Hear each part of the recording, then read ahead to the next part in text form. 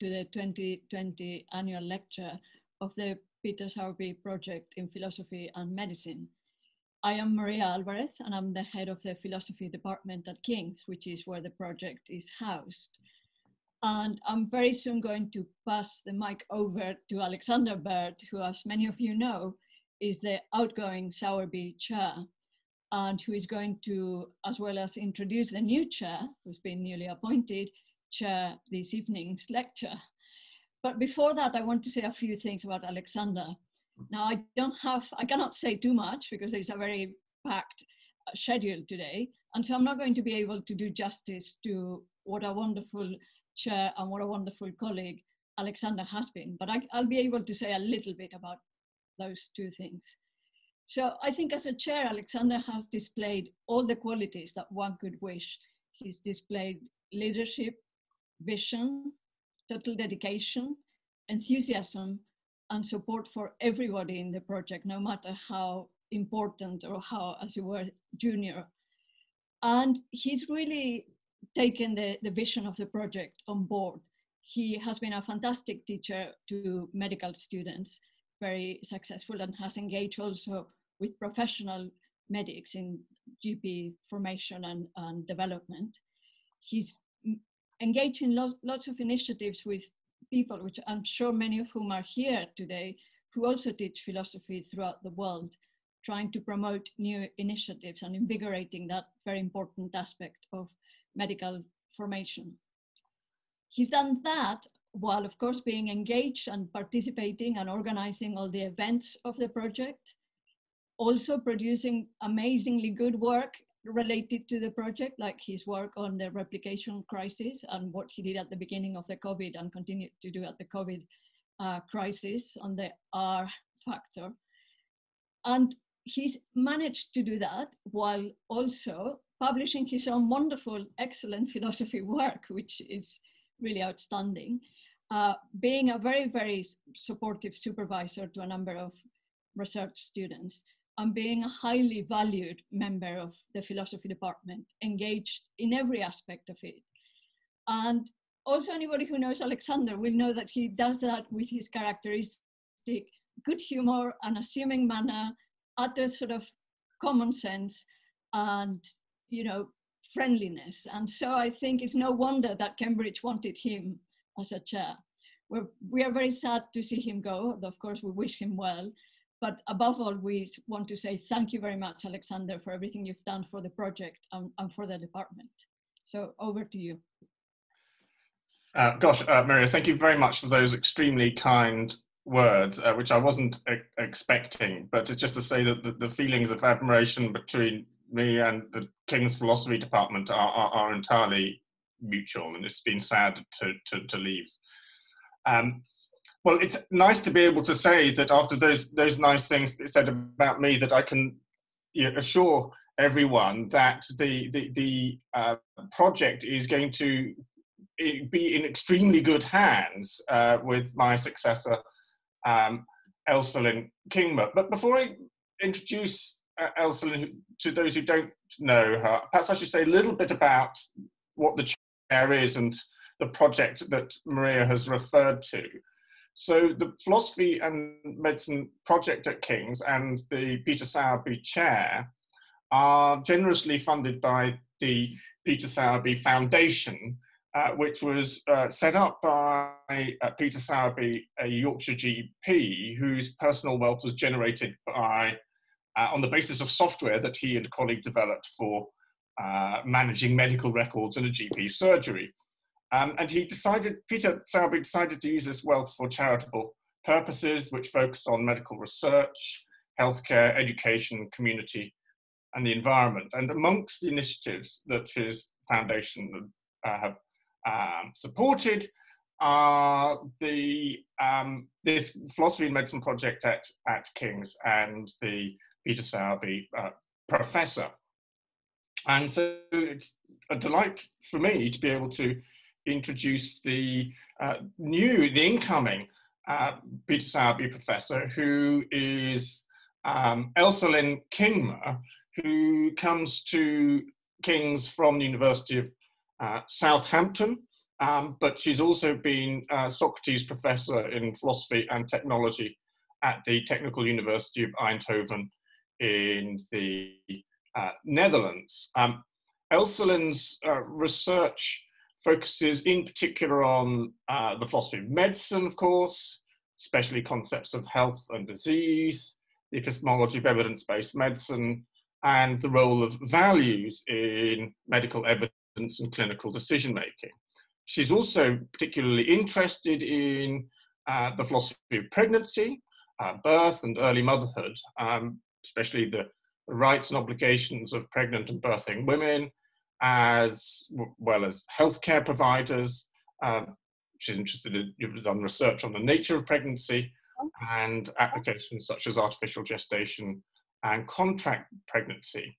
And Elselyn Kingma leads the European Research Council research project, Better Understanding the Metaphysics of Pregnancy, Better Understanding the Metaphysics of Pregnancy, which has the acronym BUMP, of course. Well, we'll forgive her that, which is a project at the intersection of biology, medicine, and metaphysics, investigating the metaphysical relationship between the fetus and the maternal organism, as one might put it. Last year, Elselyn was awarded the very prestigious Philip Leverhulme Prize in order to look into the metaphysical, ethical, epistemological, and existential puzzles presented by birth and pregnancy. So I don't know whether Elselyn might be around somewhere. Yeah, I'm here. Yeah. Why don't you say hello? Say hello, Elselyn. Hello. I don't think I should say any more, but thank you, Alexander. It's a lot to live up. So, hello, I'm Elselyn. Thank you very much, Elselyn. Well, we're looking forward to King's is looking forward to your arrival in the chair, and it's a pleasure to me to know that it's going to be in such wonderful hands in the future. We're going to go sort of ever onwards and upwards, so to speak.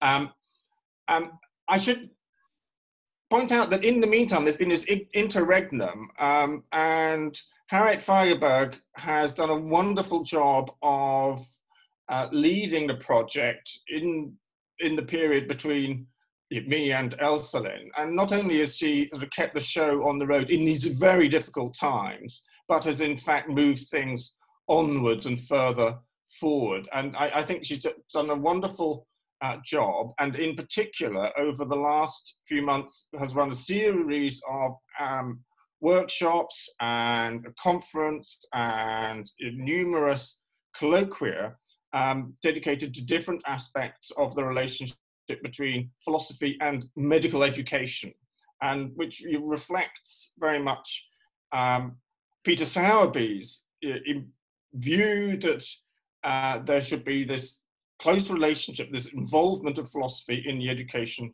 of medical students. To use Galen's words, the best physician is also a philosopher. That's something we take very seriously in King's, not only in the Department of Philosophy, but also in the GKT Medical School. Okay, Harriet, you have something to do now, which is to mention a prize. That's right. Yeah, thank you so much, Alexander, for the kind words. So I'm going to be announcing the winner of the annual Peter Sowerby essay contest on behalf of the panel of judges. So the annual Peter Sowerby essay contest is awarded each year in recognition of an outstanding essay written by a student on an issue relevant to the relation between philosophy and medicine. This year, we had the topic bias in clinical medicine, can it be overcome? And we asked the contributors to the essay contest to reflect on whether and to what extent medical research and practice could rise to overcome the unjust impacts of bias in medicine. The winning essay was entitled Bias in Clinical Medicine, Can It Be Overcome? And it considered the discrepancies in care that patients receive for pain in Western healthcare systems, and also explored how different kinds of bias might be more or less resistant to being mitigated in the ways that we might want to mitigate them.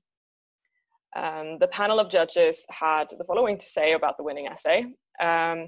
This thoughtful, well-written essay draws a novel and useful distinction between epistemic and essentializing bias and advances a persuasive argument that they must be treated differently in medicine. Another judge called it an elegantly written essay, which offered a penetrating analysis of the dangers of bias in medicine, and an excellent essay with clarity, concision, and a confident philosophical voice. So I'm really, really pleased to announce that the winner of the 2020 Peter Sowerby Essay Contest is Kate Fisk. I think Kate is here as well. Are you here, Kate? I'm here. Hi, thank you. Thank you so much for the comments. That's really lovely. Hi, Kate. Congratulations. So Kate is a final year MPhil student in philosophy at University College London. Her research focuses on the dismissal of women's pain by medical professionals in Western healthcare systems, and she employs the tools of feminist social epistemology and feminist philosophy of language in her analysis of these issues. Kate also has a wider interest in issues such as moral psychology and legal philosophy. So congratulations very much to Kate for a really wonderful achievement and a really wonderful essay that us on the judging panel really, really enjoyed reading. With that, I think I'll hand back to Alexander. Thank you, Harriet, and well done, Kate. Okay, so it's a real pleasure to introduce the 2020 Peter Sowerby lecturer, who is Robyn Bluhm. Robyn is associate professor at Michigan State University, but she holds a joint appointment there between the Department of Philosophy and the Lyman Briggs College. Lyman Briggs College is a science-focused college within Michigan State University, which is committed to connecting natural sciences and mathematics on the one hand and the humanities and social sciences on the other. And so Robyn, in holding this joint appointment, really rather reflects exactly what we're trying to do at King's, or the project is the Sowerby project that King's is trying to do, is link philosophy and medicine. And indeed, that's exactly what she does in her research, which examines philosophical issues in neuroscience and in medicine, with a particular emphasis on the ethical and epistemological questions in those areas. She's written extensively on the philosophy of evidence-based practice and also on the use of functional neuroimaging in psychiatry. She's Robyn's the co-editor of the Bloomsbury Companion to Philosophy of Psychiatry, and she has particular interest as well in the intersection of feminist theory and cognitive science and bioethics, and does edit two journals in that area, Neurofeminism and the International Journal of Feminist Approaches to Bioethics. So, a wonderful person, exactly the right kind of person to be the 2020 Peter Sowerby Annual Lecture, and her lecture is entitled, What Does It Mean to Be Healthy? Over to you, Robyn. Thank you very much, and thank you, Alexander and Harriet, for the invitation. I'm really excited to be here. I also want to thank everybody who has taken the time out of their day for yet another Zoom meeting. I know many of us are living on Zoom at the moment, and it's exhausting. So I will try to keep everybody awake. I'm going to share my slides, which, as I'm sure you know, when you are doing this in a Zoom meeting, you have to announce it first so that people know that that's what you're doing. There we go. So this is a question that I have been thinking quite a bit about lately, and I'm at the phase of thinking about it where I change my mind about the answer to this question fairly regularly. So I am hoping that I get some interesting discussion and am able to become a little bit more certain in what I think about the answer to this question. Just an outline of the talk, I'm going to focus as a way of starting on the definition of health given by the World Health Organization and to introduce some of the criticisms of that definition. I'm then going to look at work in philosophy of medicine that looks at the nature of health and disease and illness, which of course are interrelated concepts. I think that the work in philosophy of medicine does have a lot to offer, but that none of the work that's being done really addresses the question that I'm interested in, which is what it means to be healthy.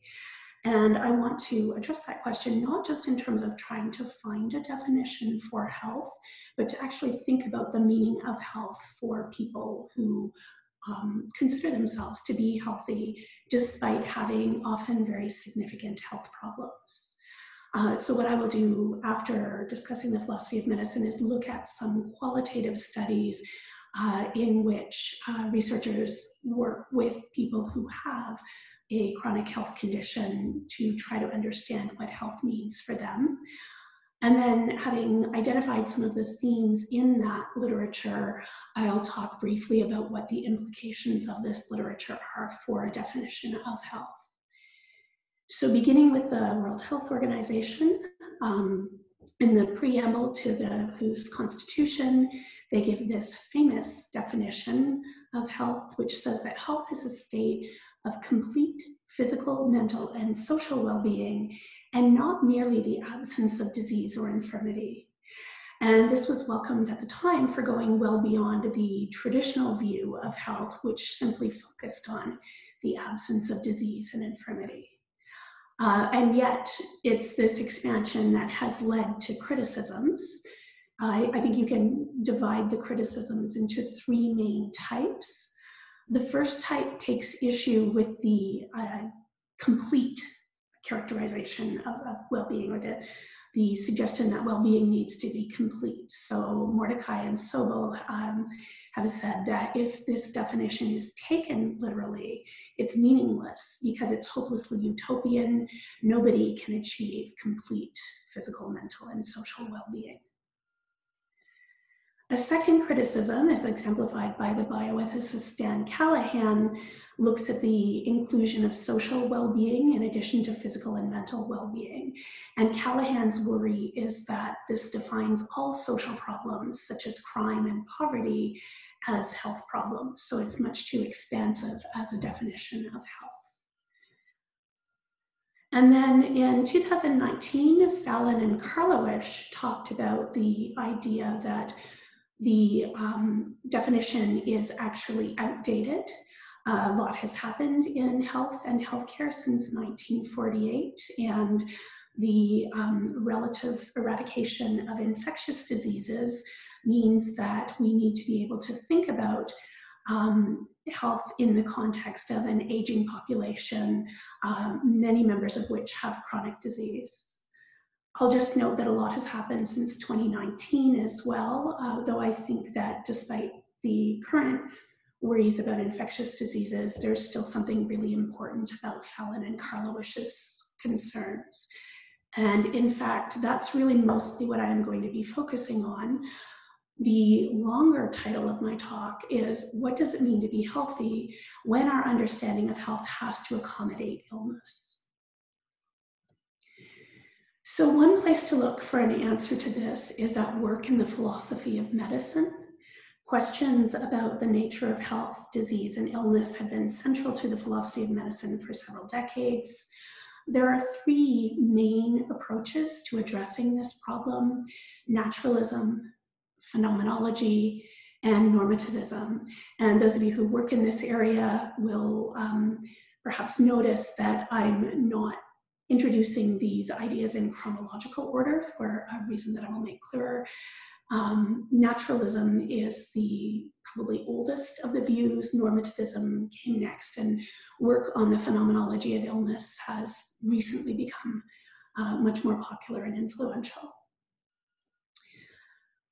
I also want to look at a recent project by Dr. Javi Carrel, who gave the first Sowerby Lecture and covered some of the same topics that I'm going to be talking about. Carrel has drawn on work in nursing and social science research on health within illness to further develop the phenomenology of medicine. So this is a relative newcomer. It really is a building on the phenomenological tradition, but I'm going to say that I think this is probably the closest to the way that I have been thinking about how to answer the question, the guiding question for my talk. So naturalism is generally most exemplified by Christopher Boorse's biostatistical theory. Boorse is a philosopher who wanted to engage in conceptual analysis. He was primarily interested in the concept of disease, and so his definition of health builds on and is rooted in his concept of disease.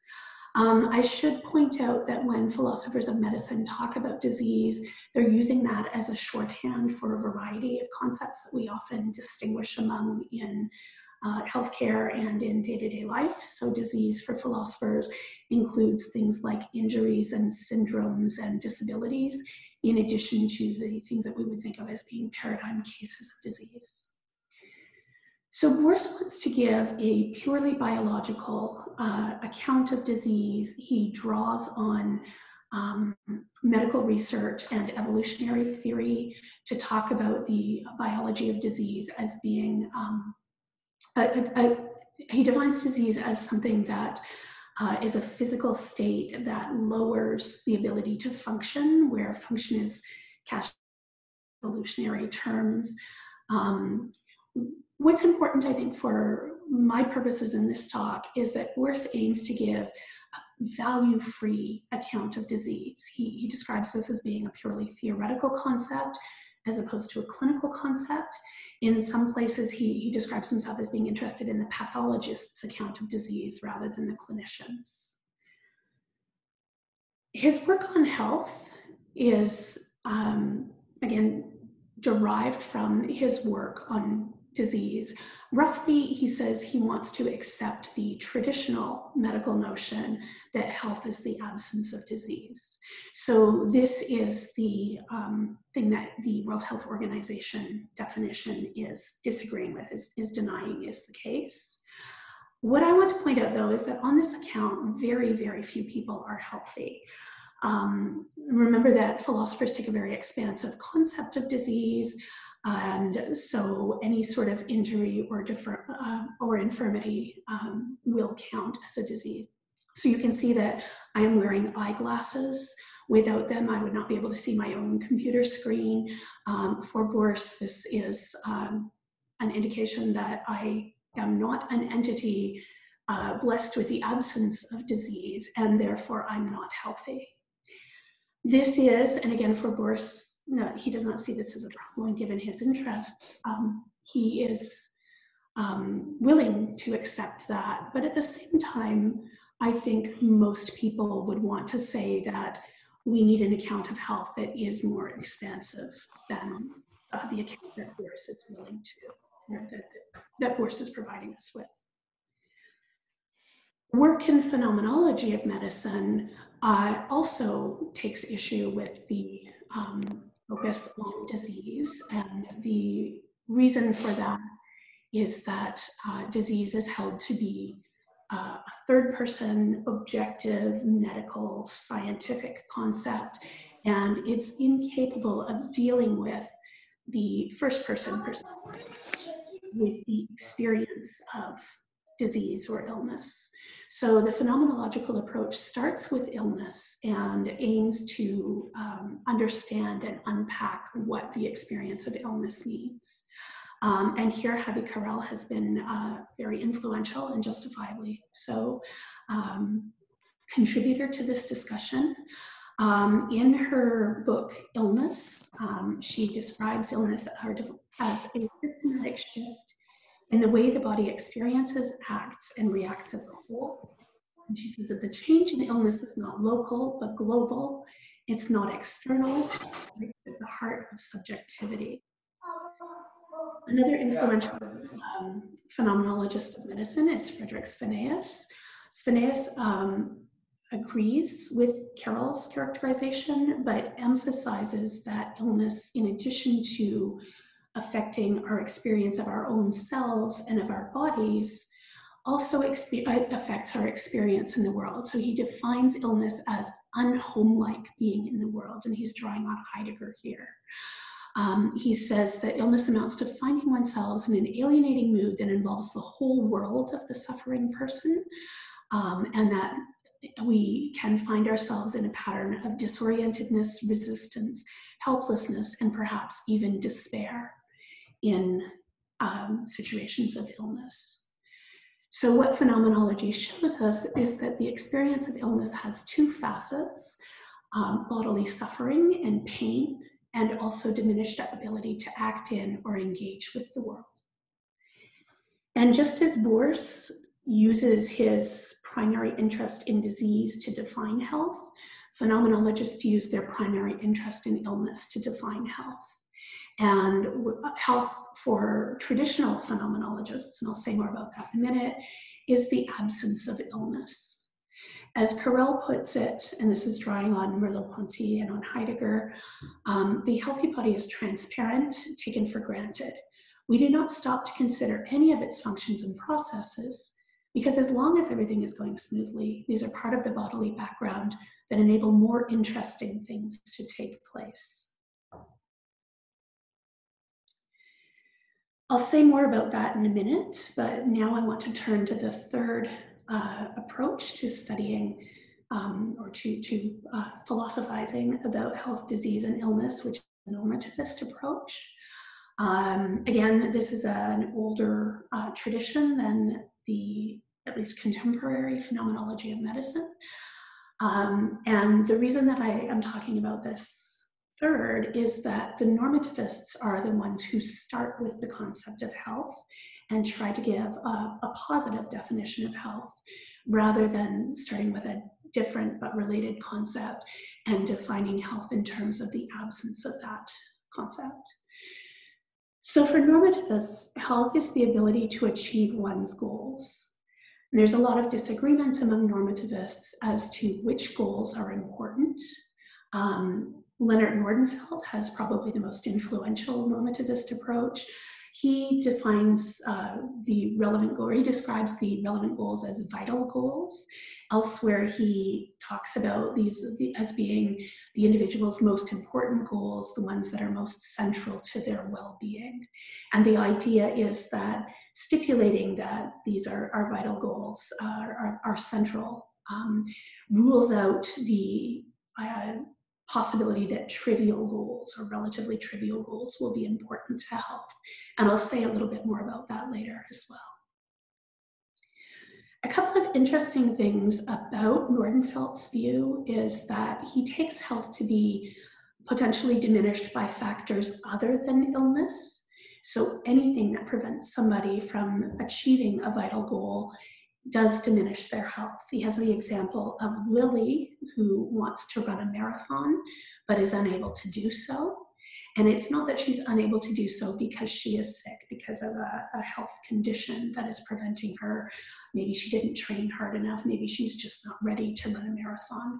And Nordenfelt says that because running a marathon is a vital goal for her and she's unable to achieve it, Lily is less than fully healthy. That said, there's a close connection for Nordenfelt between health and illness. Illness occurs when health is diminished beyond a certain point. So we can be less than fully healthy without being ill.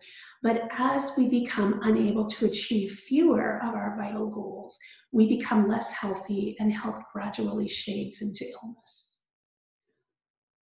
Another point I want to make before moving on is that Lily can improve her health in two different ways. One, she can continue to train until the point where she is able to achieve her vital goal of running a marathon. Or second, she can change her vital goals. She can decide that running a marathon is no longer a vital goal for her. And in doing that, her health on Nordenfelt's account increases. And I think that that's really counterintuitive for a lot of people, including me. But I think that it actually does get at something important about health and illness that, again, I'll return to later. Sorry, that's Gus meowing in the background. He's a philosopher too. So, having looked at all three of these influential approaches in philosophy of medicine, we can summarize by saying that both naturalism, which focuses primarily on disease, and phenomenology, which focuses primarily on illness, provide negative definitions of health in that they define health in terms of what it isn't. For naturalists, health is the absence of disease. For phenomenologists, health is the absence of illness. Normativists provide a positive definition of health. They try to say what health is rather than what health isn't. And they view health and illness as occurring on a spectrum, but ultimately they still think that health is incompatible with illness because illness is a diminution of health beyond a certain point. So while there may still be some health left, if you can still achieve some of your vital goals, once you have lost enough health to be considered ill on the normativist approach, the amount of health that you have left to you is quite small. But there's a fourth alternative to thinking philosophically about the nature of health, and this draws on the literature in nursing and in social science research on what's called health within illness. So this can be traced back to the work of Susan Mock in the late 1980s. She describes health within illness as viewing illness as essential, and says that the experience of illness can accelerate that should be personal growth, not personal grown, can accelerate personal growth through increased awareness and transformational change. In 1996, Lindsay published a qualitative study of interviews with people living with chronic illness that uses this health within illness framework and identifies 6 different aspects of health within illness. She refers to honoring the self, seeking and connecting with others, creating opportunities, celebrating life, transcending the self, and acquiring a state of grace as being components of health within illness. And I don't have time to talk in detail about these things that she's identified, but I've included them because I think they really encapsulate something central to this tradition of thinking about health within illness, that it views health within illness, it views illness as potentially being a very spiritual experience and something that can be very meaningful to people. And as I mentioned earlier, Javi Carrel has drawn on this literature to expand the discussion in phenomenology of illness. Again, in the first Sowerby lecture, she discussed this and drew on empirical literature, asking people to rate their own health. And she identified some odd things in that literature, including the fact that people who have serious health concerns often rate their subjective health much higher than their objective health state would seem to indicate, and that people who are healthy tend to think that life with an illness is much more negative, much less compatible with a sense of well-being and health than people who are experiencing a serious health condition would rate their health themselves. But an interesting thing is that while Carrel explicitly draws on the health within illness tradition, she tends to use the terms happiness or well-being instead of health. And I think part of the reason for that is well-being in particular is a concept that's very closely related to health. They often get used interchangeably within the empirical and philosophical literature. The WHO's definition of health defines health in terms of well-being. But I think that there's another issue, and that this is the specific kinds of illness experiences that Carrel focuses on. So in her 2018 book, Phenomenology of Illness, she says that when she talks about illness, she refers to serious, chronic, and life-changing ill health. as opposed to a cold or a bout of tonsillitis, so as opposed to acute illness. She refers to situations in which the onset of illness is not followed by complete recovery within a short period of time.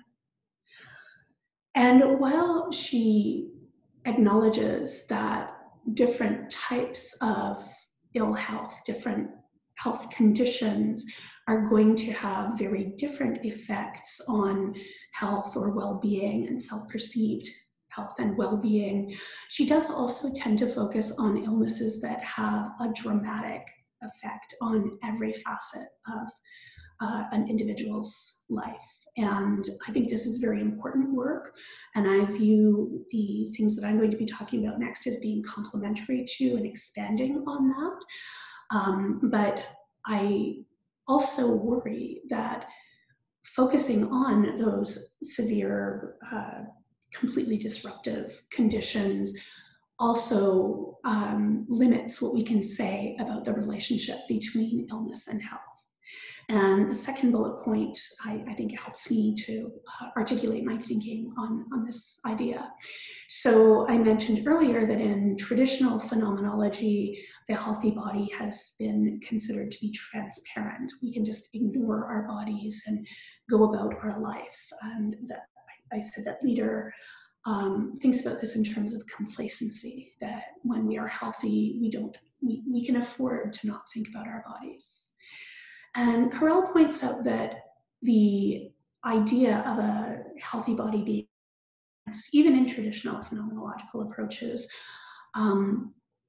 is a bit of an idealization, that we all have experiences in which we become acutely aware of our bodies, whether that's through our inability to do something that we think we should be able to do, to cases of exercise. So athletes, I think, are very aware of their bodies, and they are also certainly at least potentially a paradigm case of good health. So if we think about the healthy body as being at least sort of transparent, or transparent in the idealized sense, Carell says that there's two ways of thinking about the healthy, transparent body.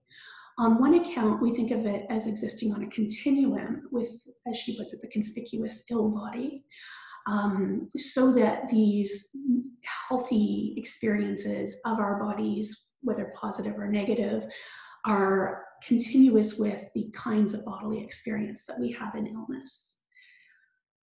Alternatively, we can think about the healthy body and the ill body as discontinuous, so that health and illness are distinctive bodily states in which modes of being and experience differ radically. And she suggests that overall the discontinuity view is the stronger one.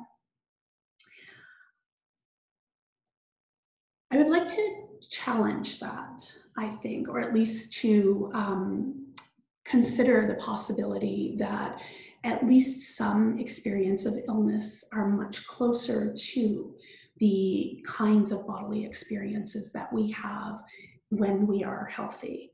And to do that, I want to look at some empirical research looking at the concept of health.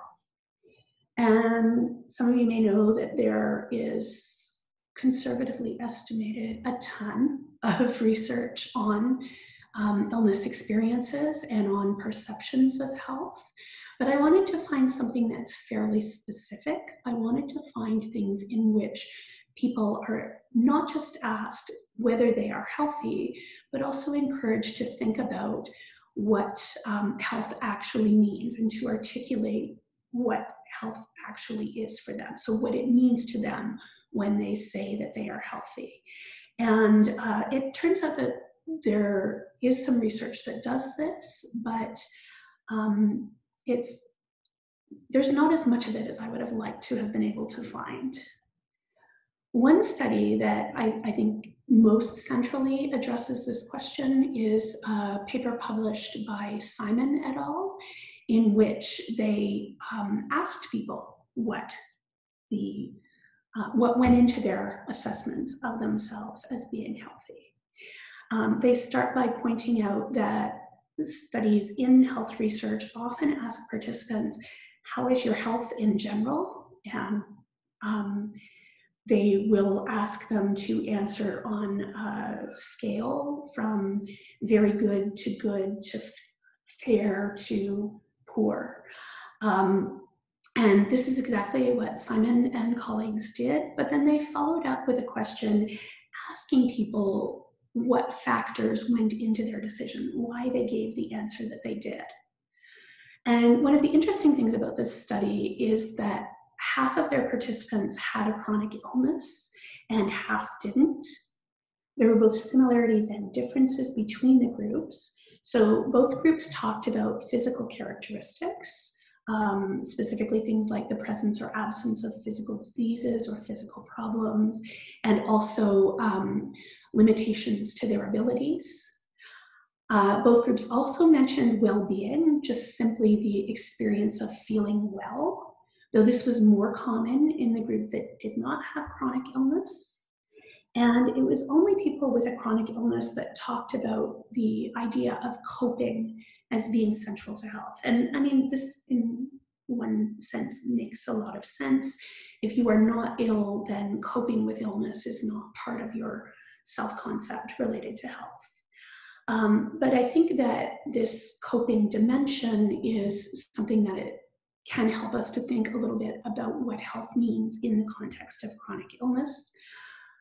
The study does not say a whole lot about what coping consists in. They mention adapting to illness, having a positive attitude, and in a couple of cases, comparison with others who are worse off.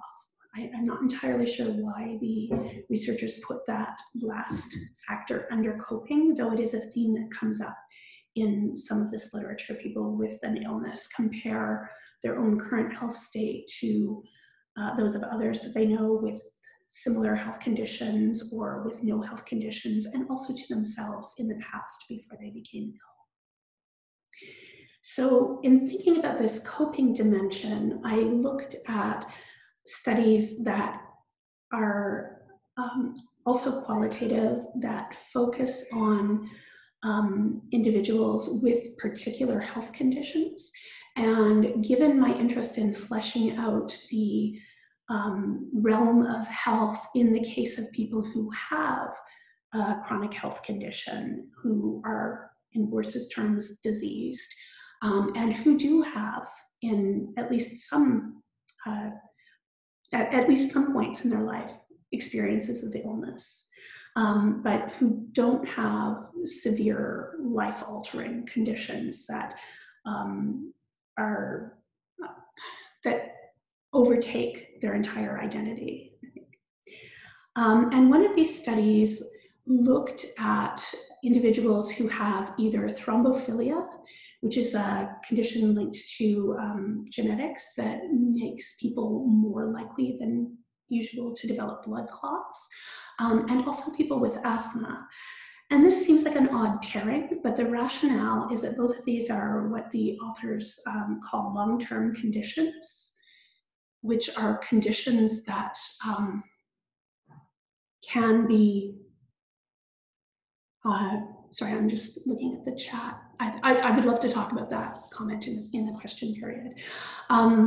These are conditions that cannot be cured, but that can be controlled through medication and through lifestyle choices, so that they, in many points in the individual's experience, have relatively little impact on day-to-day life and on experiences of health, but that also can involve flare-ups in the case of asthma, or the development of clots in the case of thrombophilia that are very serious and can even be life-threatening. And based on the interviews, these authors distinguished between living with a long-term condition and living alongside of a long-term condition. And they say that folks who are able to live with their long-term condition are in a position to make informed decisions about their medications and about seeking treatment. They feel that they understand their health condition, both in the context of having a sense of the medical description of the condition and also in the sense of understanding how it affects their lives. And this includes knowing when they need to pay more attention to their health. As Rhoda said, I'll put it, people who live with their condition are aware of it most when it becomes necessary to be aware of it. And then by contrast, people who they consider to be living alongside of their condition have concerns about their condition, they pay attention to it, they focus on it, they limit their activities because of worry about their health condition. And the authors also say that people who are living alongside of their condition have not integrated it into their identity. A second study, by Debbie Kralik involved interviews with midlife women who are living or were living with a range of chronic illness. And she describes their experiences in terms of tension between, or a balance between, extraordinariness and ordinariness. So one way of thinking about extraordinariness is in the context of initial diagnosis of the condition, which required these women to come to terms with a sudden change in their lives. They often had experiences that reflect the phenomenological description of the experience of illness. Kralik puts it in terms of them falling out of touch with their bodies. And they also had to come to terms with, in addition to physical changes, psychological, social, and economic losses. But over time, many of these women were able to return to a state of ordinariness, where ordinariness is a new ordinariness for them, that Kralik says involves learning and identifying the changes that were necessary so that illness could have a place in their lives. She talks about this in terms of balance, empowerment, control, and reconstructing identity. And she also says that for many of these women, and this reflects the concerns of the previous study, there can be cycles between extraordinary phases and ordinary phases, depending on fluctuations in the symptoms. So where I spoke about extraordinariness in terms of the initial diagnosis, similar experiences could occur in cases where the illness was flaring up, or where they were going through a bout of difficulty with their illness.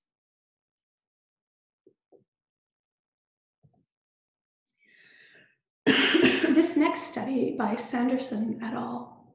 Looked at the experiences of patients with rheumatoid arthritis. Excuse me.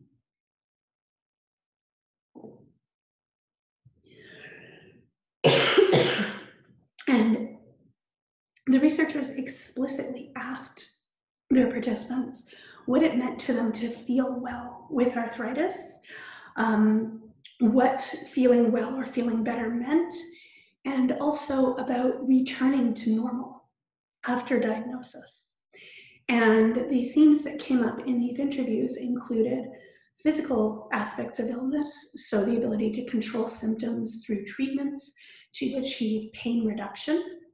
Some of their participants were able to achieve enough symptom control to, as they put it, forget about the body. Other participants were not able to do this, so they included a range of people with a range of severity of their arthritis, including people who had irreversible joint damage. They also reported that some of their participants considered themselves to be healthy, though others did not. But they don't actually discuss the relationship between self-reported health and disease severity.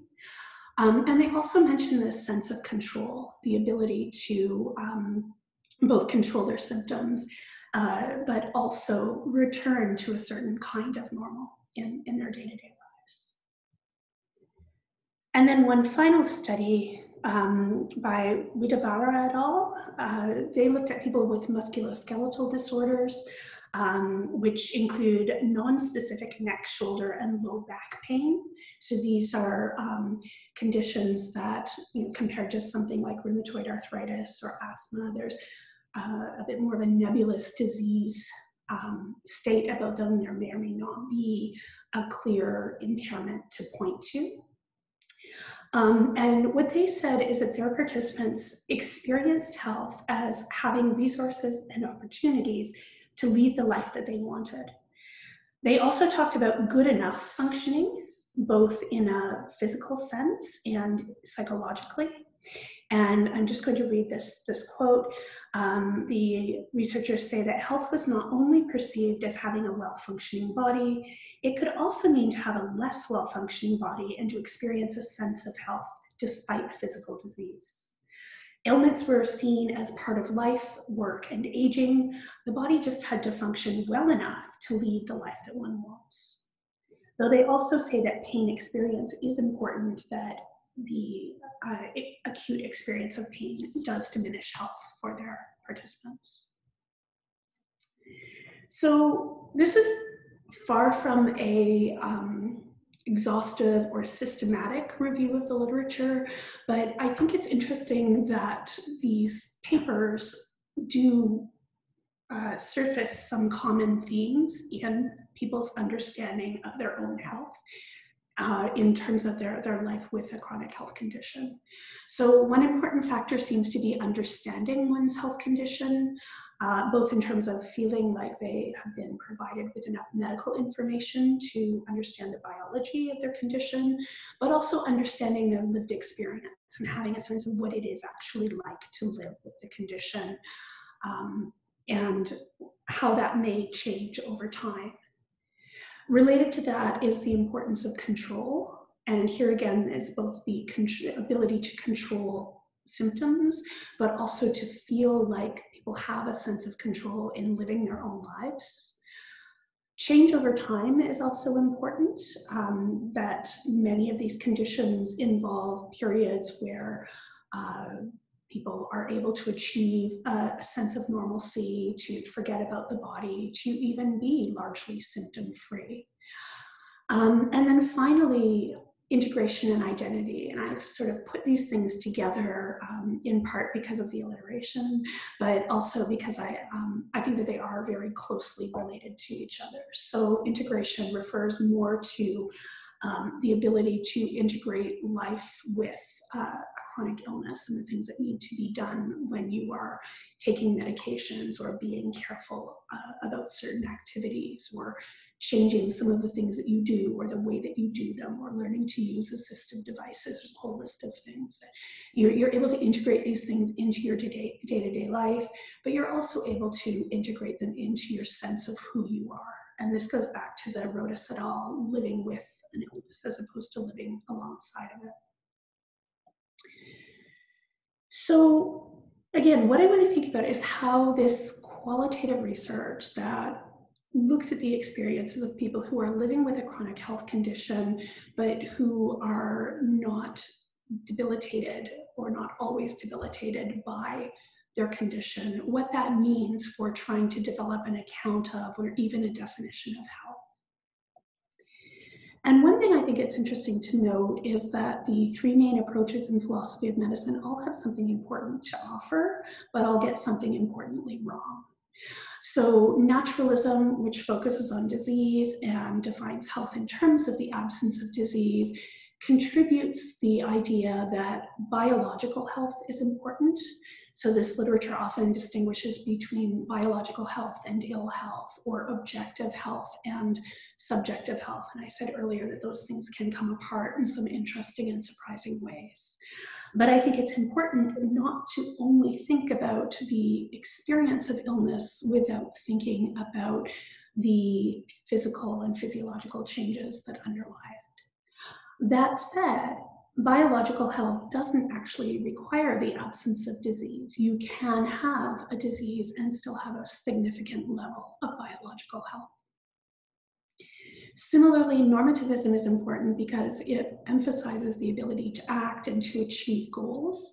But I worry a little bit about the emphasis on vital goals, on big goals, because I think it's really clear that for all of us, small goals matter. And in this literature, people will talk about the importance of being able to spend time with family and friends, being able to engage in hobbies, being able to get out. And these are certainly not on a par with running a marathon, but I think these things matter not just for people who may have health problems that preclude them from running a marathon, but for all of us. And then phenomenology contributes the idea that feeling well, that the experience of health is important, but the problem with, again, the traditional approach to phenomenology is that we need to be able to think about feeling well and being healthy when people are in health states that preclude the kind of transparency and complacency that phenomenologists have described the healthy body as having. So when I sent Harriet the abstract for this talk, I said that I was going to end up defending a modified version of the World Health Organization's definition of health. And honestly, I'm now thinking that the modifications that I am going to require are such that there's not much left of the definition. Because I think what I want to say is ultimately that health is a state of physical, mental, and social well-being and not the absence of disease. And so really, there's not much left there. But I don't think that's actually a problem, because the second sentence, the sentence after this definition in the WHO's Constitution, really serves to contextualize the part of the definition that is quoted. So immediately after saying that health is a state of complete physical, mental, and social well-being, merely the absence of disease, the WHO goes on to say that the enjoyment of the highest attainable standards of health is one of the fundamental rights of every human being without distinction of race, religion, political belief, economic, or social condition. And by talking about the highest attainable standard of health, I think that the kinds of states that I've been talking about and the kinds of experiences that the participants in the studies I've discussed are having really are compatible with the approach here. I think we could probably, as philosophers, say a lot more about the relationship between those two sentences, but it seems pretty clear that the idealism of the World Health Organization is tempered by the reality that the state of complete physical, mental, and social well-being is not something that is going to be attainable for everybody, and maybe even not for anybody. So I think another way to think about this is to look at alternative ways of thinking about health. And again, these may be compatible with a well fleshed out understanding of the World Health Organization's definition, but I don't really have a strong view on that yet. So this is a quote from a 2006 paper by Norman Sartorius, who was the former director of the World Health Organization's Division for Mental Health. He also opens with the classic definition, and he says that today 3 types of definition of health seem to be possible and are used. The first is that health is the absence of any disease or impairment. And we see here that Christopher Boris, in his theoretical account of health, is using that definition. The second is that health is a state that allows the individual to adequately cope with all demands of daily life, implying also the absence of disease and impairment. And I think if we eliminate the part in brackets, because it's possible to say that health is a state that allows people to cope even with disease or impairment, that's an important thing to keep in mind.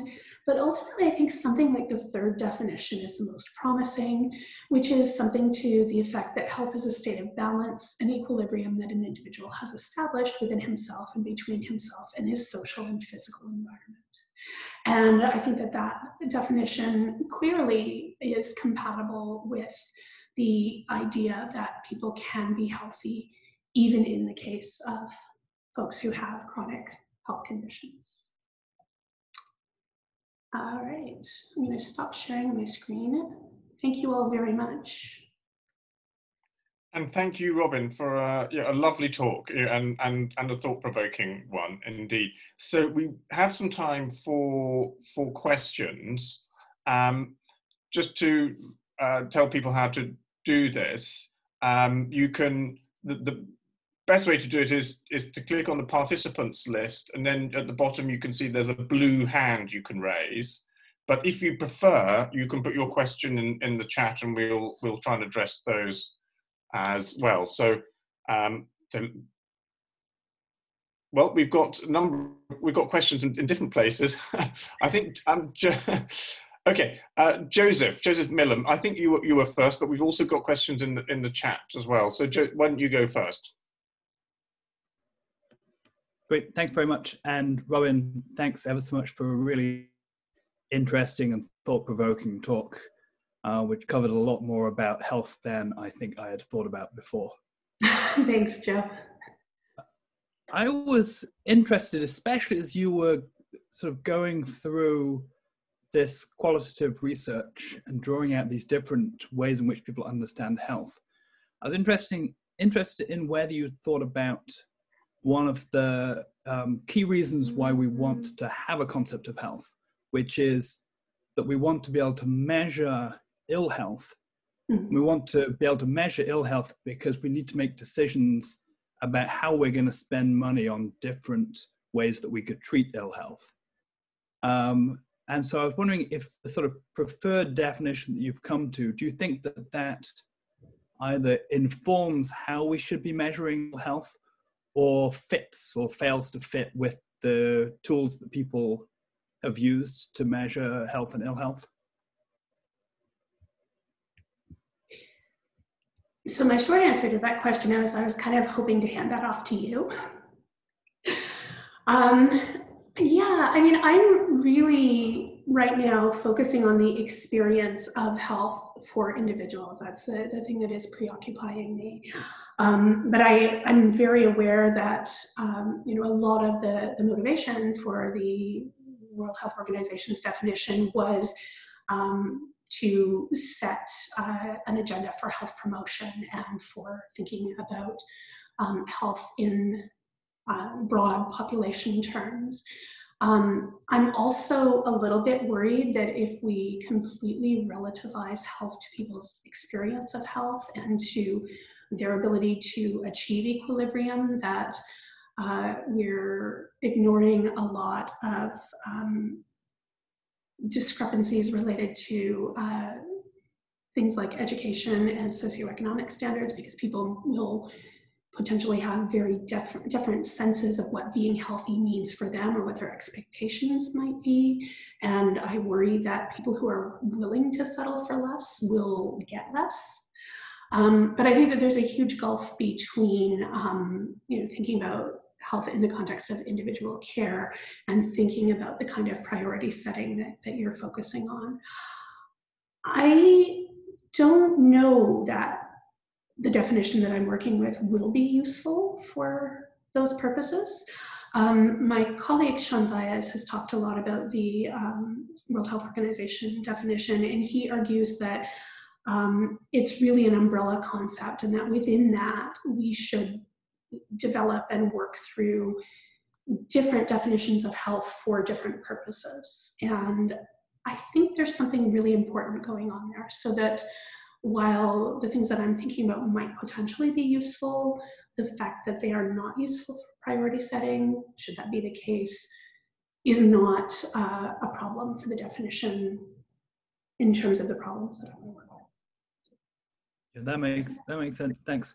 I guess I would just maybe recommend to you looking at tools like the EQ5D, which I think actually might be quite consistent with some of the been thinking about health in terms of what they care about: mobility, self-care, pain, anxiety, really things to do with people's lived experience. So I think it might not be so distant as all that.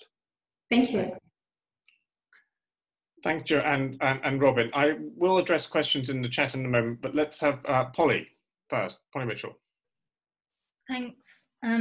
Thank you, Robyn, for setting out these issues so clearly. So I had a question. So the definition of health which you provide kind of goes some way to sort of eliding the distinction between health and well-being, and as does the WHO definition. And I was wondering whether the definition you're offering is intended to be descriptive, so an account of how we actually talk about health, or prescriptive, like an account of how we ought to talk about health, or maybe somewhere in between. And obviously you're drawing on empirical literature, so there's some sense in which it's descriptive, which I guess led me to think, to what extent should how a certain subgroup of people with chronic illness talk about health, to what extent should that largely shape a more general definition? So I did mention earlier that there's a close link between health and well-being, and my sense is that both in philosophy and in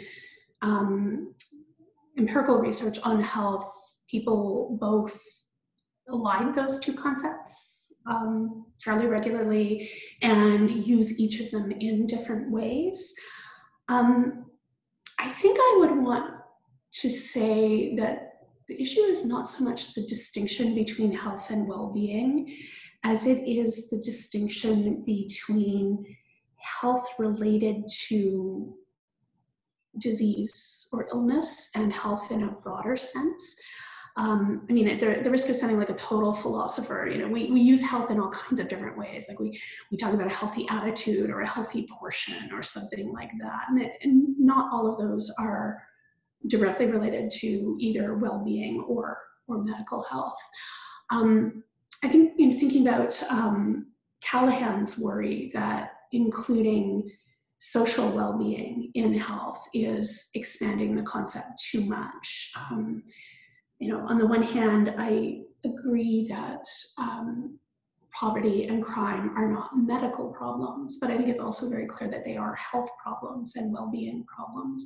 And so maybe the distinction that I will want to make when I'm finished thinking about this, should that happen, is not between health and well-being, but between the aspects of health that are relevant to medicine and healthcare and the aspects of health that are relevant to broader issues. I'm not sure if that completely answers your question, though. No, thank you. That's helpful, and I'll let other people ask questions. Thank you. Thanks, Pauline. Thanks, Robyn. I'd like if we could to address a couple of questions that have popped up in the chat. Actually, perhaps I can put them together. There's one from that Ursula started off with, which was just connecting what you were saying with some of the literature in the disability studies area. Yeah, and she says in terms of the binary notion of the able versus disabled body, and then both she and Anthony David asked about the relationship between what you're saying with thinking about physical health and mental health. Right. And, are you covering both or just one? And Ursula sort of points out, well, you might be able to see what she has to say. She says many people to deal, as it were, with lockdown, which we've been thinking of in terms of mental health effects, but they deal with it all the time. Someone experiencing extreme pain is not necessarily an enlightening experience. Anyway, so so this idea of sort of state of balance might be difficult for them. So there are a number of questions there. What disability, mental health, and perhaps, as it were, some quite serious chronic problems. Yeah. So in terms of disability, this is something that I have also been trying to think about, and I do think that there are some really important insights in the critical disability studies literature and the philosophy of disability that are completely relevant to the things that I'm talking about. But I want to think very carefully about just smushing that together with the philosophy of medicine literature. for a couple of reasons. One is that there's disagreement in disability studies about the relationship between disability and chronic illness. So some people want to draw a distinction between those, and others want to say that no, chronic illness is or can be a kind of disability. And I think that is a really fruitful debate to be thinking about. Hi. And I do want to do that, but I didn't think I could manage doing that today. So yes, absolutely, I think there are commonalities and resonances and also differences between the literature that are really important. In terms of mental health and physical health, I think I want to say something very similar. So I think in some ways that, yes, things that we classify as mental disorders or mental disabilities or mental differences do have similar effects on people's lives to physical ailments and physical conditions. But like with disability studies, I'm very aware that for people who reject the idea that diagnosis, a mental illness diagnosis, is truly an illness, that there's good reason to think about those things separately.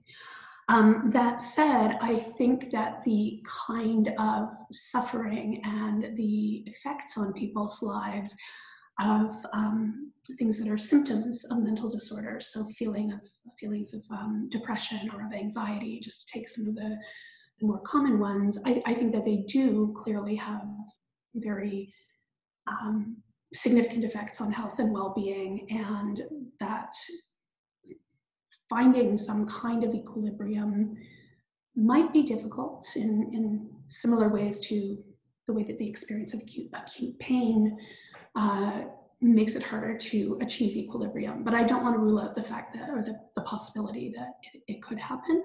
And just picking up on Marcus's point about the network theory of mental disorders, I think that that's a really interesting suggestion, because if what we're doing is we're focusing on symptoms and experiences rather than diagnosis, then yeah, I think absolutely there's interesting things to think about there.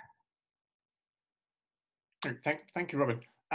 Let's move back to the blue hands. First is Jill Gensler, and then Kian Muntz-Wu after Jill.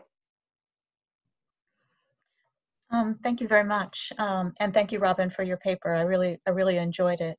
Thank you. I think my question is related, and I want to go back to some of the issues that Joseph Millam and Polly Mitchell raised, and I'm going to put it in slightly different terms, and that is, I want to because this, as all of our questions do, they always come from what we're particularly interested in. But one thing I'm really interested in is the question, what is it that we're doing when we ask these questions in philosophy, like, what does it mean, or what to be healthy, or what is the proper definition of health?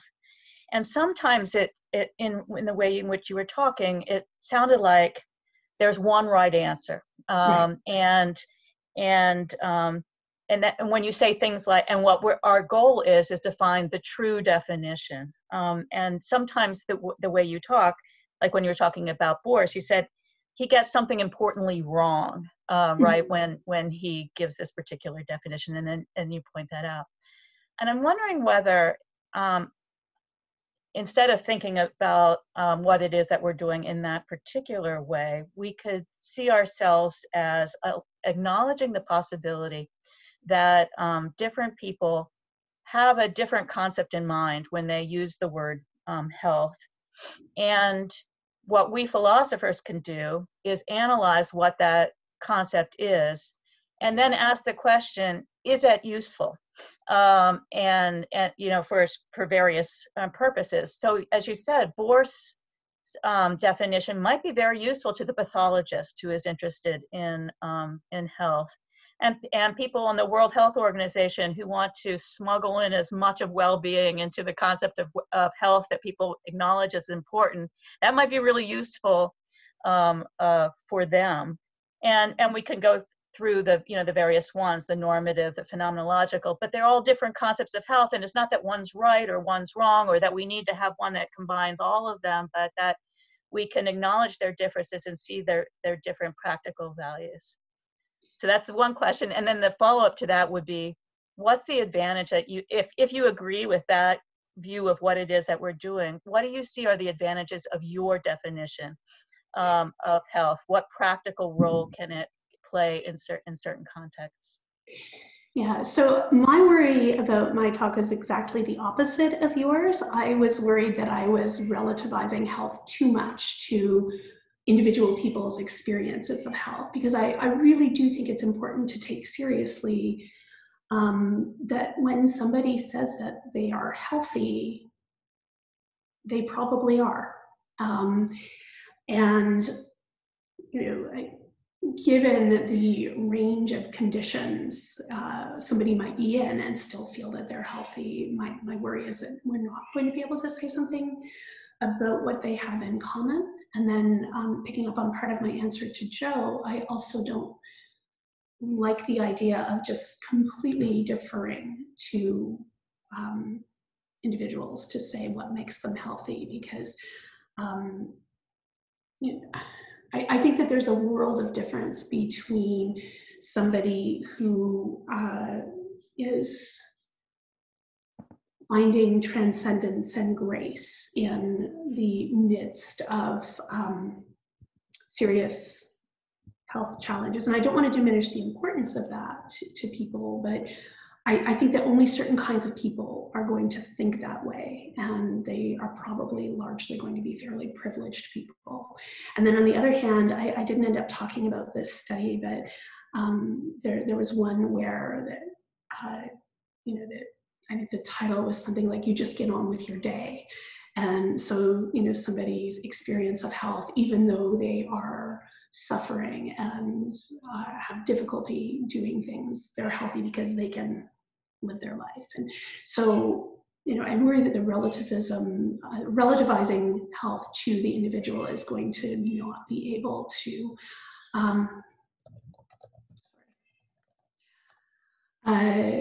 not be able to give us a social level of health. I also think that, you know, as a philosopher, as philosophers, we are really good at sussing out the differences and the similarities in what people are saying. So providing some sort of account of, as you say, the different ways that people use the term health or talk about health, that is something that we're actually useful for. But I also think that that has to be compatible with taking some sort of normative stand, in part because I want to, but also because I think that,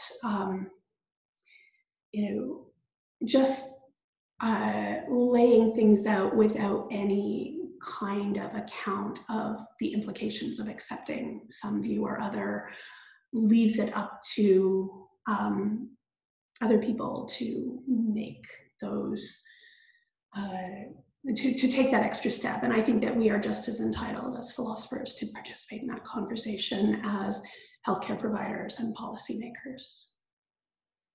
Just one short follow-up. I agree with that point, and I think what we can do in addition to the analysis of the concept is to talk about the ethics of using the concepts in particular ways by seeing what would be the ways in which using concepts in a certain way, how that would affect our society and our interactions with one another. Yeah, and one of the things that I find really interesting about this area is that there is not as much discussion between many philosophers of medicine and many bioethicists as I think that there should be. As somebody who, depending on the day and what I'm thinking about, kind of thinks of myself as both, I think that we really should be thinking more about the relationships between those two fields. I also noticed that although philosophers of medicine do mention the World Health Organization definition of health, it's really the bioethicists that have, and the bioethicists and people in the medical field who have been engaging with it. And it's odd to me wearing my philosopher of medicine hat, that we don't. Thanks, Bonnie. Thanks, Jill. Kian has been waiting patiently. It's over. Thank you very much. Thanks very much, Robyn Bluhm. I really enjoyed that, and I think you did a great job of laying out the field. So my question nicely follows on from Jill Gensler's, because it's also sort of methodological.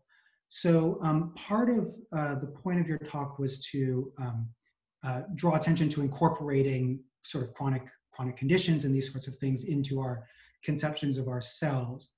But it seems to me that the purpose of a lot of the theories of health is not so much to how to respond to certain conditions, but under which circumstances we would not want to generate them, or we want to avoid them, or spend scarce resources to avoid them, and so forth. So I'm sort of wondering if perhaps there's either contrasting goals, or maybe even stronger, talking past each other in terms of what you're aiming at. So yours is sort of saying, well, look, here we can respond to certain phenomenological considerations where we have these, whereas these other theories of health are trying to figure out when we want to privilege avoiding them, and that sort of question. So hopefully that makes sense as a concern. No, it does. It absolutely does. And I think this is another area where trying to think about the contributions of people who have been writing about disability is really important, because, just as there are surprising empirical studies that show that people can have very severe health conditions and be experiencing symptoms and be experiencing limitations in their daily life, but still feel healthy. There are all kinds of people who have disabilities and have written about having disabilities, and who want to very much, they want to argue against the idea that it would be better not to have the particular disability or the particular impairment that they have. And I honestly don't know how to navigate the balance between respecting that and learning from it, and still wanting to improve health. So I guess I don't have an answer to your question, but I'm aware that it's a very, very good one. And can I just point to Marika's question in the chat? Yes, so the issues about the gradual diminishment of function with aging, and we know that as people get older, they will develop chronic diseases in addition to whatever healthy diminishment of function is necessary. That is also something that I have avoided thinking about in this talk, but certainly one of the things that I think can help people to adjust to a health condition is the extent to which it's expected. So having a diagnosis of a serious illness when you're in your 20s is going to be very different than when you're in your 60s. And again, I think that goes back a little bit to the integration question, thinking about how to incorporate one's sense of oneself and one's sense of one's illness or health or bodily afflictions. Great, thanks so much, Robyn. Robyn's kindly agreed to allow us to run on for a bit, continue asking her questions that have developed from her lovely and stimulating talk. But appreciate some people may have other things to go to, so we'll have to say goodbye to them. So what I would like to do now, there's an interesting question from Moshi in the chat, and Moshi did have a hand. He did have a hand, but yeah, sorry, and to provide that context, and it's why don't you give your question? I'll come to you and then yeah. Sally. Over to you first. I should provide, thank you so much. I should provide context here and why my question might be unfair for a philosopher. I'm a teaching fellow in global health. So I'm actually guilty. I do teach the definition of WHO with some criticism around it as much as I can. So on the practical end of things, right? So, and we always, myself, I criticize these universal attempts at, definitions and initiatives and all of that. But it's actually, I must confess, I kind of like that definition. to an extent, right? And I've thought of alternatives, and of course, I'm not a philosopher, so I tend to delegate and think, okay, someone else should do this work, and I think you're the perfect victim to ask this question. I mean, in terms of your definition, how much do you think that would travel? Because as much as I like it, I don't see, in my opinion, too much of cross-country, cross-cultural appeal to it, right? I could see how that could fit with, America or the Western sensibilities around wellness and so forth. But, like, if we are going to replace the WHO definition, do you think that would be the alternative, or are you suggesting something rather particularistic, if you will, and that can or probably just is more applicable to the global north? I think this is a fair question, and I don't have an answer to it. I think that whatever an answer would look like, it's similar to the things that I was saying earlier about my worries about the influence of socioeconomic status on people's perceived health, that people who are relatively privileged will have potentially very different expectations for their own health and for what state would allow them to be healthy. And this also, I think, ties back to Joe's question about resource allocation. I think that there are analogous but not identical problems, sort of thinking vertically within a society versus thinking horizontally. I don't want to sound like a flat earther when I say horizontally, but you get the idea, across the globe. And this is not my area of research, and I haven't really thought about how universal this is, but I would have the same concerns about the potential for people in under-resourced countries who know that there is not adequate healthcare available to be satisfied with less than they deserve. Great. Julian, you've been waiting. Nice to see you again. Julian, and then I'll go to Sally and Sally's question in the chat. Nice to see you too. I wanted to go back to the mental health question and how to think about health within illness in the case of psychiatric conditions. So you might think that one of the things that CBT tries to do is give you some kind of distance from your symptoms so that you can find that right kind of attitude towards your illness, so that that is a kind of finding health within mental illness. Was that the sort of thing that you were thinking of for the mental illness case, or did you have something else in mind there? I think CBT could potentially be a way of achieving that for some people, absolutely.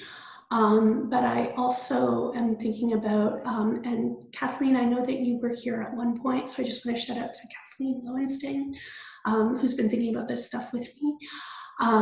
Thinking about the neurodiversity and mad pride critiques of psychiatry, and about the importance of offering people alternative ways of thinking about mental health diagnoses and communities of support for people who are experiencing potentially distressing conditions. I think that that's another very important potential resource.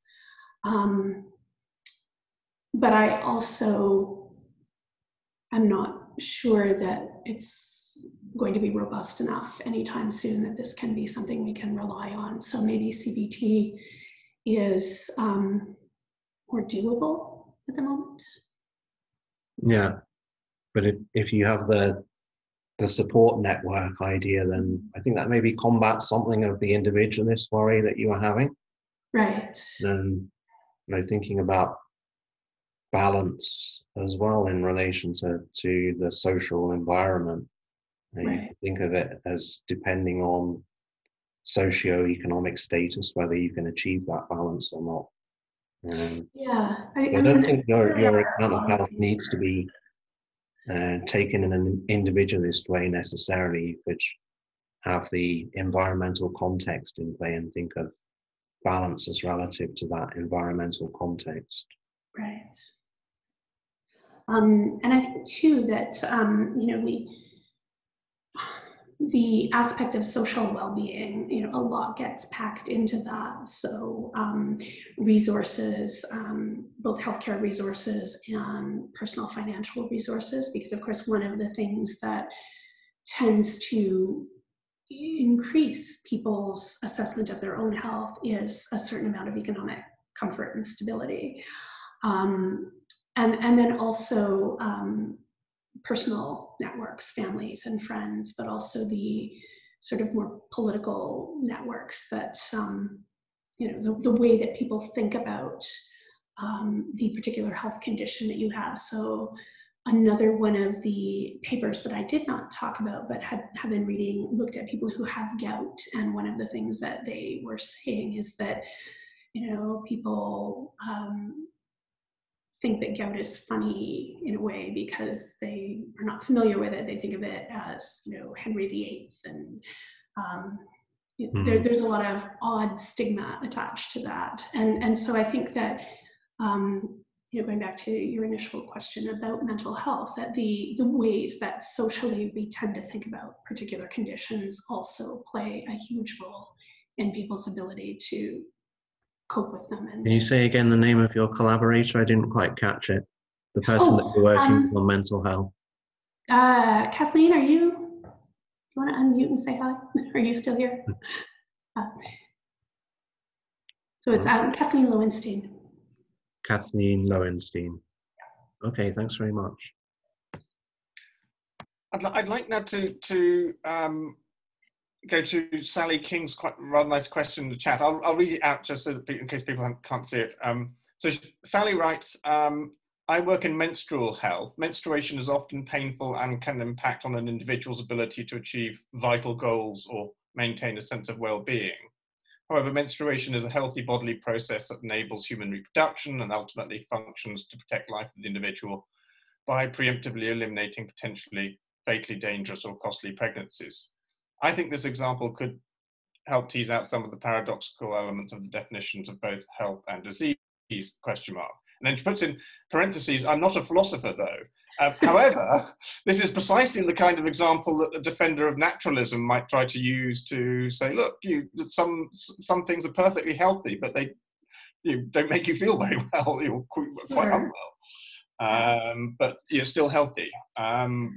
Yeah, and then that might support naturalism, they would say. What do you think?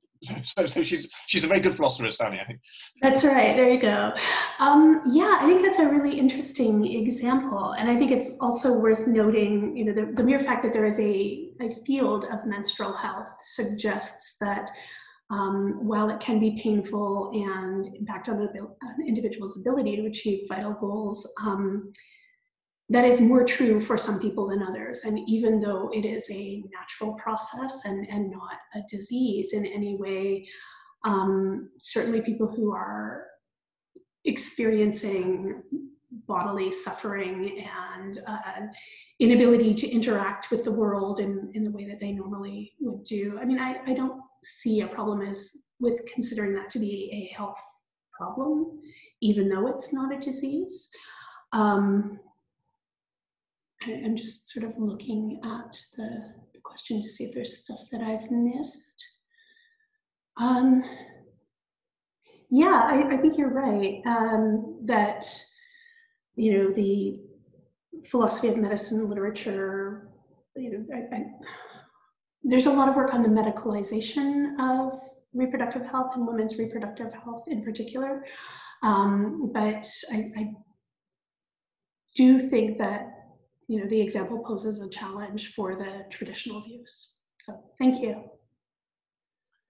I was wondering if we've got, there's lots we could go on, but possibly one last one, perhaps the most suitable question to finish with is one from Tim there, which goes back to the WHO definition. It says, could this be taken as representative of the contemporary accepted view at the time that medicine and science should be on a path to progress. Yeah.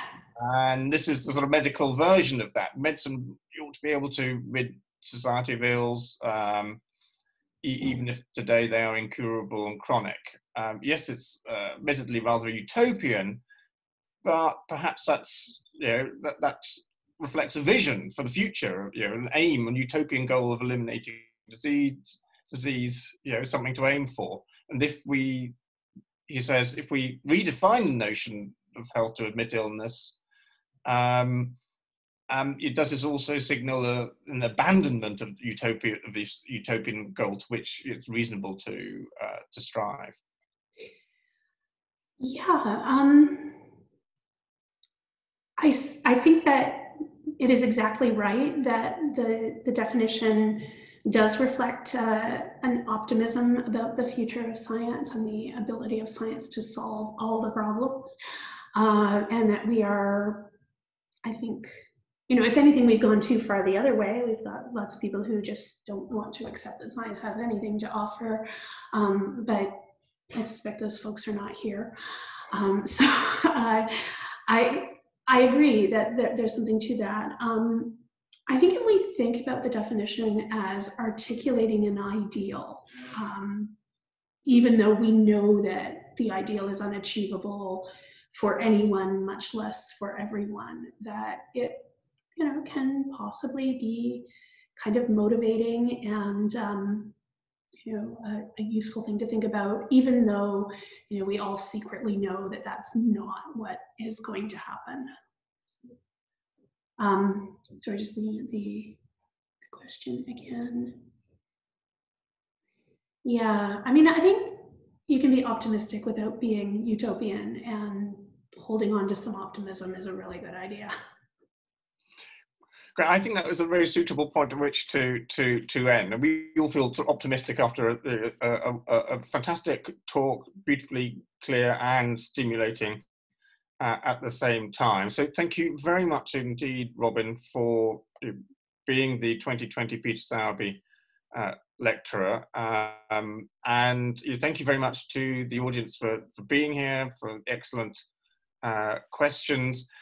You can use, if you wish, the reactions button to raise your hands to wave. Unfortunately, I'm sure we would all be clapping very loudly if we were in the lecture theatre together, which sadly we aren't. But at least this gave us an opportunity to think further afield than we normally would have done, and that's been great to have you, Robyn. Thank you very much indeed.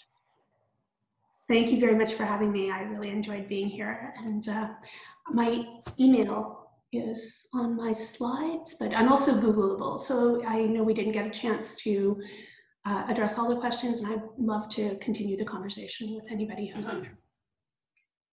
Thank you. Thanks very much, everybody, and have a good night.